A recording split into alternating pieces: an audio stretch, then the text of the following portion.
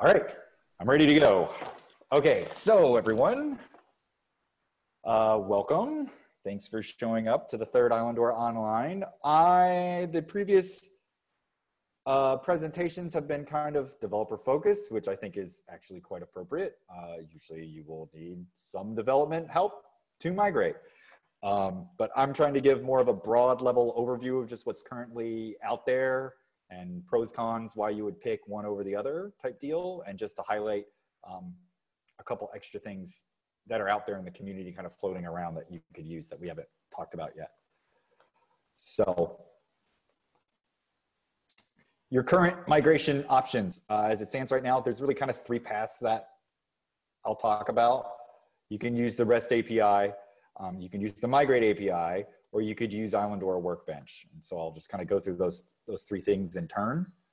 And I acknowledge that some of this stuff has probably already been mentioned, so I might skip through some slides pretty quickly. So why use the REST API? So this is, I would say, the most time-intensive way of migrating, but it still totally works, and it's you know, the basis of decoupled Drupal, right? Stuff like that. So why use the REST API? Well, it works anywhere. You can use it on your computer, which is good if you don't have shell access. You don't have to use PHP for anything. You can use any language. Pretty much every language out there has some kind of library for making an HTTP request. You can even just use a command line tool like curl. I have used curl and bash and just piped JSON files to Drupal, no problem. Works great. And also, it uses JSON. So the REST API uses, depending on if you use Drupal core REST or Drupal JSON API, there's slightly different formats, but nonetheless, it's all essentially just Drupal JSON. So custom, maybe bespoke or specific to Drupal, but easy to understand and work with. And certainly JSON is a very civil data format to work with. So bonus, just like I said, this actually is just the Drupal REST API. There actually really isn't a whole lot extra that we do. So we do 2 extra endpoints, essentially for you to update, upload, or replace data streams. That's really it. So if you already have a media, you can replace its file contents. And if you already have a node and you want to add a new media to it, then there's just a second endpoint and you just put your contents there. And it wires everything up for you. Makes the file, makes the media, associates it with the node, and does it. We're actually looking to phase these out too. So hopefully, fingers crossed, we can just use the core Drupal ways to do this, because we wrote all this stuff before you could upload files through Drupal REST endpoints. And if we can do that, then we're just essentially hands off, and we just lower our technical debt and use the sweet toolage that the Drupal community gives us. So just be aware though, I said this was the most time intensive. You are writing everything yourself. Maybe that's a bit misleading. Should say maybe you are making all of the decisions yourself. You're not on your own building an HTTP client from scratch, right? Like there's libraries and frameworks you can use for this sort of thing. But you are in charge of all of that. So it's lots of freedom, which can be great, or it can be terrifying. Kind of depends on your look at it. So if you don't want to be kind of on your own, then the second option is to use the Drupal 8 Migrate API. It is an API providing services for migrating data from a source system to Drupal. That source system can be essentially anything. Islandora 7, a whack of scans and a CSV, a web API. It could also just be a directory, as we found out there was a plugin earlier. So pretty much like anything and in any format it can handle. You essentially define your entire migration in a configuration entity, which means that you can do everything within some fairly simple-ish YAML files. There's lots of contrib modules for doing lots of things, so you're not necessarily recoding any wheels. And if you need to make your own plugin to, say, process or transform data, it's really simple. I mean, essentially, you just make a function, and then it's just a boilerplate class that you wrap it in, and you have a processor, a custom processor. And then running the metadata running the migration, you know, you just say drush mim and then you give it the name of your migration and you go. You can pass it in an update flag and update it as in that command there, but it's pretty easy to use. So this was mentioned in previous slides, ETL, extract, transform, and load. You got to pull the data from somewhere, you got to mush it into shape, and then you got to shove it in, you know, where you want it, right? So that's ETL. And if you look at a migration YAML file, this is probably a little tiny on your screen, but aside from some kind of information in the headers at the top, it pretty much directly correlates with extract, transform, and load. That's the source, process, and destination aspects of the plugins. And once you've gone through and configured this migration, it is quite easy to run. So the hard part is constructing the migration. Once you actually have it, then you can just run it in Drush. You can do it in batches and offset, and it's pretty smart to know what is updated and what hasn't. If you go change the source and rerun the migration, it will update the ones that have been changed, stuff like that.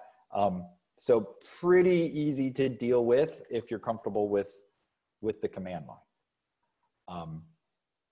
And so instead of just jumping straight into the Migrate API, which can be a bit terrifying to some people, we have some tools already there to help you. So Migrate Islandora CSV is essentially really more than anything else is a tutorial for how to use the Migrate API with regard to CSVs. But, you know, aside from some stuff in the source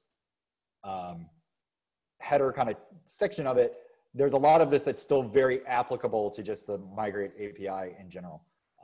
And one of the reasons why people find the Migrate API so difficult is that it's not really well documented within the Drupal community. So that tutorial there is actually one of the best documentation sources you have on the Migrate framework. We also wrote Migrate 7x Claw, which is very specifically tailored to pull your stuff out of Islandora 7x and get it into Islandora 8. Unfortunately, it was written when we still called the project Claw, so that's like our last Claw reference dangling.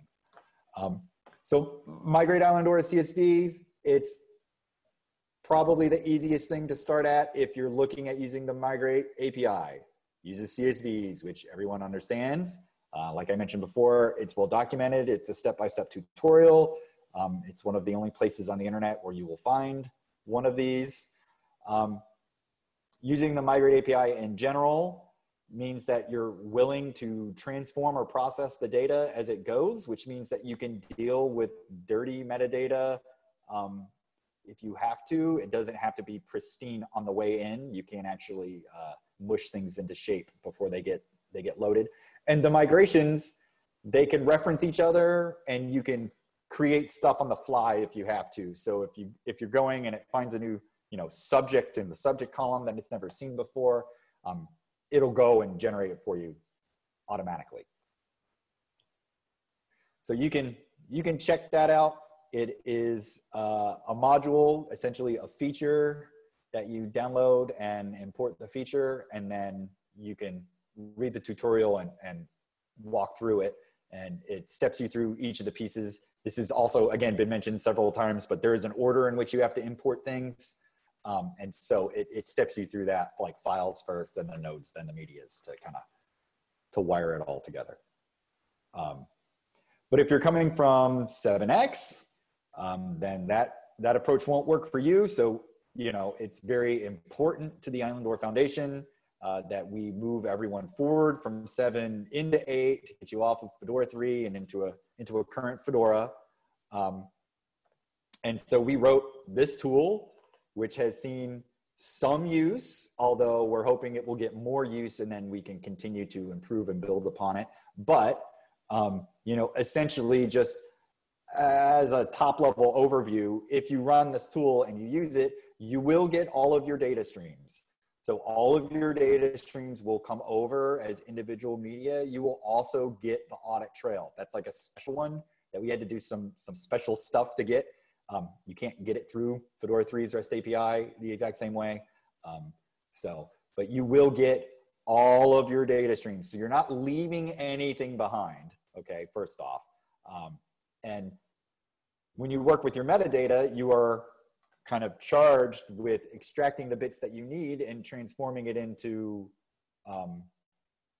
Drupal fields. But even if you didn't do that, you will still have all of your stuff. So I'm not gonna use air quotes and call it a quote unquote lossless migration, but you're gonna have everything. You're not gonna be missing out. And you can certainly always just take all of your stuff and then slice versions of it and be like, this is where I started, right? The metadata, when you migrate it, it works off two sources. So you can either pull from Solr for flat data, which I'll talk about here in a second, or if you need to work with the hierarchical XML, because as like Alexander, mentioned earlier, when you flatten stuff into Solr, then all of a sudden you have these kind of disjointed bits of data floating around. But if you still need them preserved in their structure when you're working with it to sort out what's what and what goes where, then you can use XPaths and work off of XML. So this will work with any XML data stream. It does work with your mods right now to try to do some things, and I'll talk about that in a minute. But lastly, this whole thing is customizable. So this is a starting point. We cannot possibly write something that will handle every single use case, but we can try to give you the most generic thing we can. And then you can build from that, and hopefully you just have to tailor it less. So everyone will have to change something, but hopefully everyone also has to only change a little bit, and no one is left building all of this up from the ground up. So you configure it. When you run it, you pass it your creds, you point it to your Fedora, you point it to your old Fedora, to your old Solr. You provide it credentials. And then at the bottom there, you can't really see it, but there's a relsx query that's all big and long. Essentially, the way this thing works is that you provide it a query in Solr. It uses that query to get the list of PIDs, and then each of the migrations are run on all of those PIDs. So there's kind of a first step that you have to provide, which is just telling me what you want to migrate, so you can migrate things, a collection at a time or an object at a time. If you're just trying to test things out before you go star colon star and it just like slurps the whole thing, in. So essentially, each PID that it gets, each migration within the tool basically says what it's going to do. So some say, I want the Solr document for this PID, get me that, I'm gonna work with that. Others say, give me the Foxable for this PID, I'm gonna work with that. And so you essentially declare if you're going to work with the flat data or the hierarchical data as you're going, and you can make multiple passes and you can do bits and pieces of each. It's not like it all has to be done in one shot or anything like that. This thing will make several passes over your XML metadata to run all the XPaths to do everything that you need to do. But,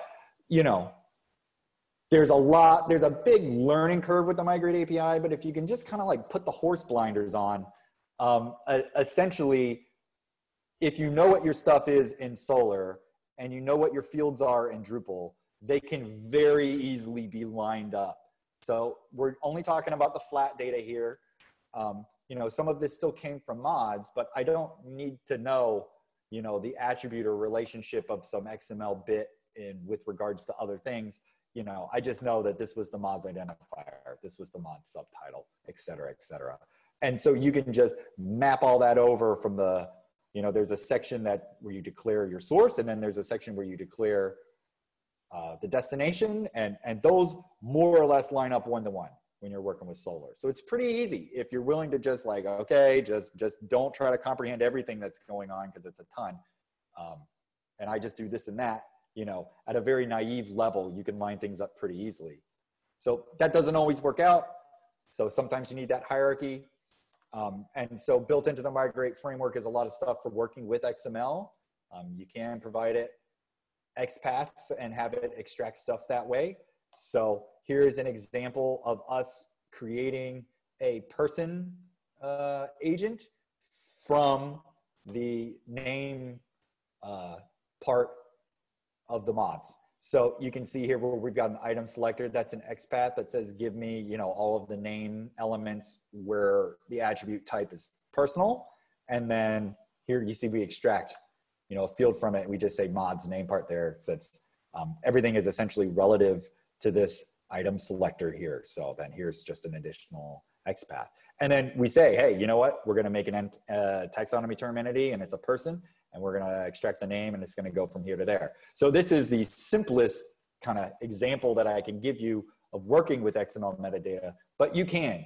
So a lot of stuff we've built, it's all tailored towards kind of vanilla Islandora 7 and vanilla mods. But if you have PB Core or something else, you know, there's absolutely nothing stopping you from using this tool right now. You just make another migration for your special type of data stream. And then, you know, you're essentially just like with Solar, it's just slightly different. You know, you just basically declare your list of XPaths and then you declare what fields they go into.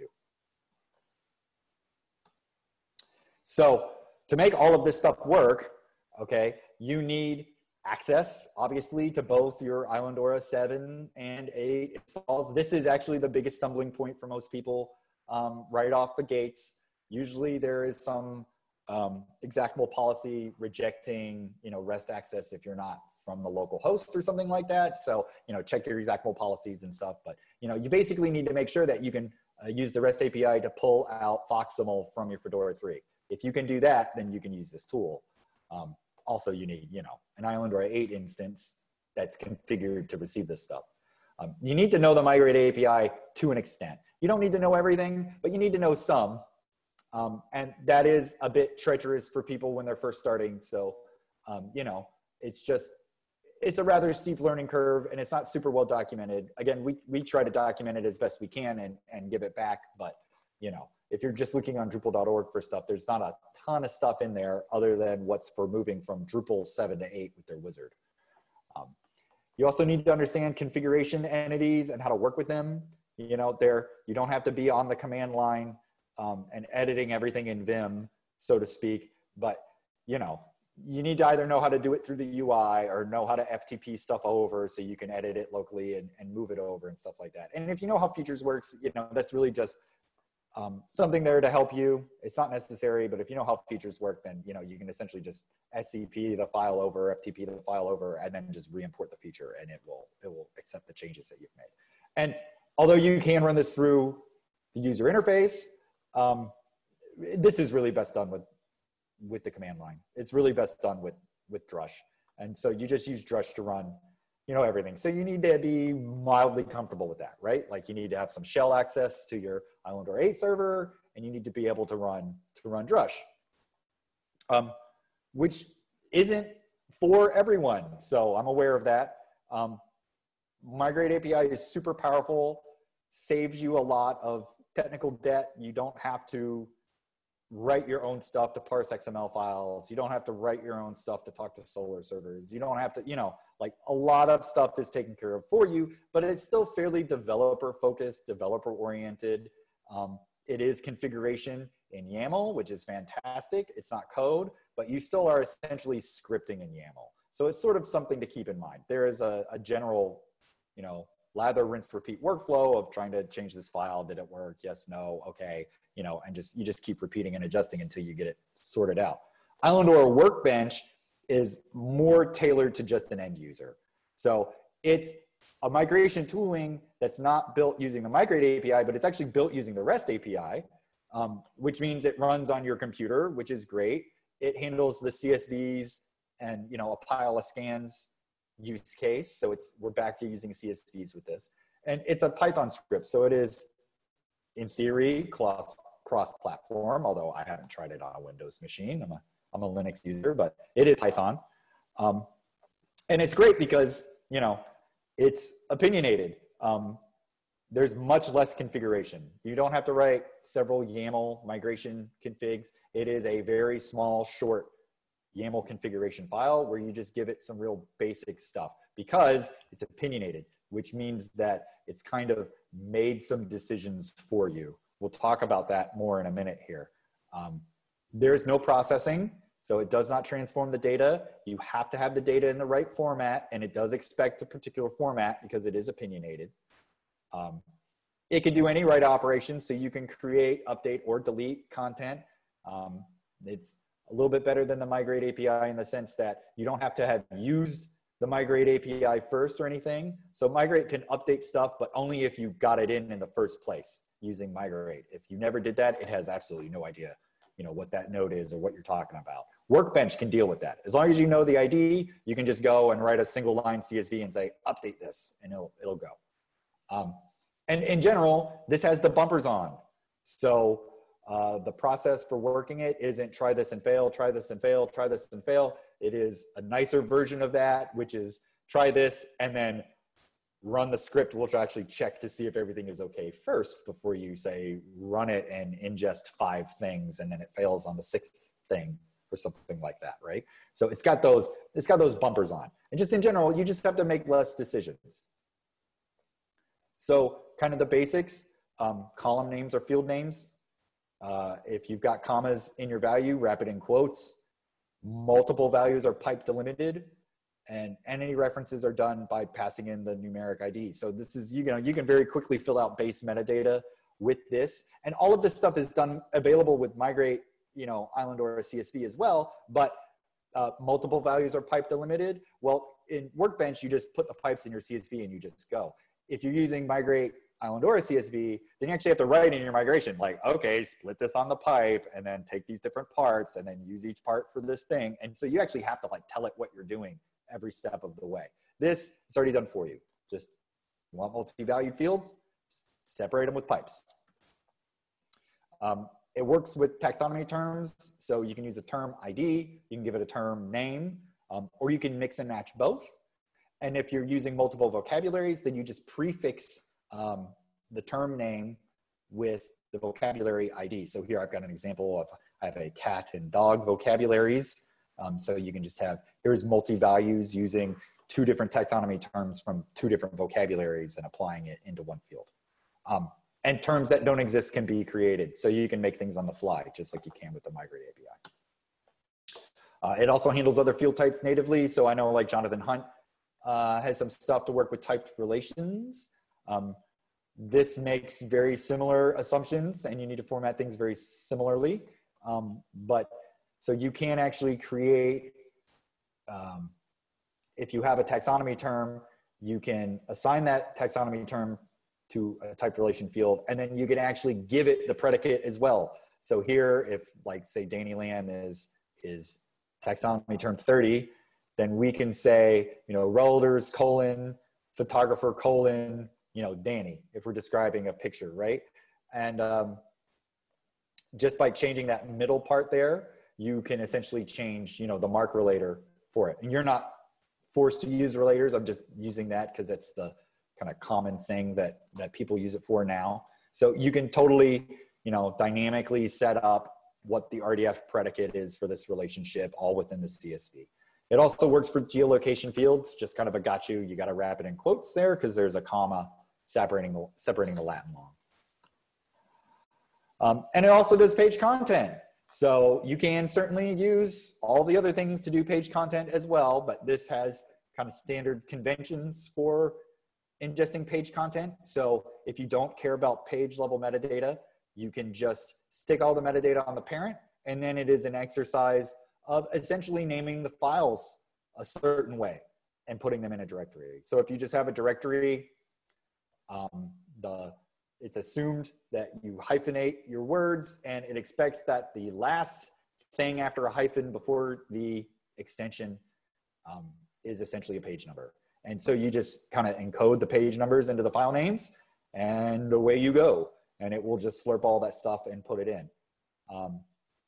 You can also, if you want page level metadata, you can do that. And you essentially just create now a sparse kind of CSV where your parent, maybe doesn't have all the columns filled out. And then underneath the parent, you just put the children. And you can do multiple books at once. So you can be like, here's a book, and then here's all the pages. And then the next row, here's another book. And then here's all the pages for that. And so you just do it. You just do it that way. I know I'm strapped for time already, and I'm probably gonna have questions. So I don't want to go into big details here, but I will say, check it out. Check out the README. Most of what I've said here is in the README. You can run this. It's a lot easier to get up and running and set up. Essentially, if you have Python there's a little startup script that he's got with it where you just say run setup, and it will use pip to pull down all the packages, et cetera, and then go. And then you can just run it kind of as per the instructions. So it's pretty straightforward and easy to get going.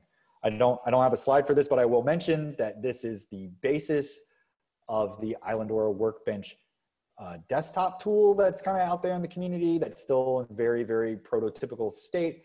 But essentially, we take this tool and are wrapping it in an Electron.js app so that you actually have a little spreadsheet editor. And so we're kind of, aiming to compete with Content DM and their spreadsheet tool. So again, these are the options that you have. What works best for you is really up to your circumstances and what you feel comfortable with. If you don't like Drupal and PHP, then just, throwing it at the REST endpoint is totally fine, totally works. If you want to try to use those Drupal tools, then the Migrate API is good, especially if you're a developer or just a very, technically minded person. You can just use that. And if you really don't want to deal with any of this stuff, or I don't want to deal with all of these decisions, and I just want someone to have the bumpers on and just give me a spreadsheet and tell me to go change this. If you're in that mindset, then definitely check out Workbench. It is the lowest barrier to entry for migrating into Islandora, and it handles all of our types now, which is great.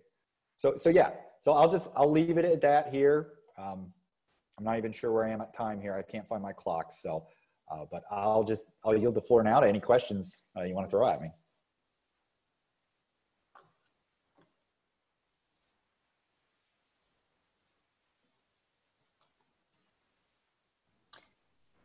Okay, we've got time for one question before we turn it over to the next session, and there is one question. When you started talking about the Migrate 7x tool, I think you said something like, if you're on 7x, the CSV tool won't work for you. Could you clarify what you meant by that? And can you clarify what you mean by saying that you can migrate page content using all the Migrate tools, and what additional work that would entail for Migrate 7x or Migrate CSV? So all you really have to do to work with those is you just, in the tutorials, we have some assumptions that you're working with images or something like that. And so really what you need to do is just, when you're pulling the data in, you just need to tag it appropriately. Say this is a page and this is the book. And as long as you can make those tags, then things will still work out. Maybe you need to do some work like separate the books versus the pages and stuff like that. But it's 100% doable. People in the community have done it. I know Don Richards from UTK has done it. Bethany Seeker from Amherst has done it. So it can be done. When I say you don't want to use the Migrate CSV stuff, that will work if you're willing to export all of your stuff, get it into CSV format. Maybe you want to run it through OpenRefine or something like that. And then you can use the CSV tooling, either one, right? So it's 100% possible. But what I meant was really, if you don't want any other secondary steps and you just want to crack open your 7x and extract everything from it, this does all of that directly without you having to export all of the files and then pull all the files somewhere else and then, yada, yada, yada. Essentially, it just points directly at your 7x. That's really all I meant by that.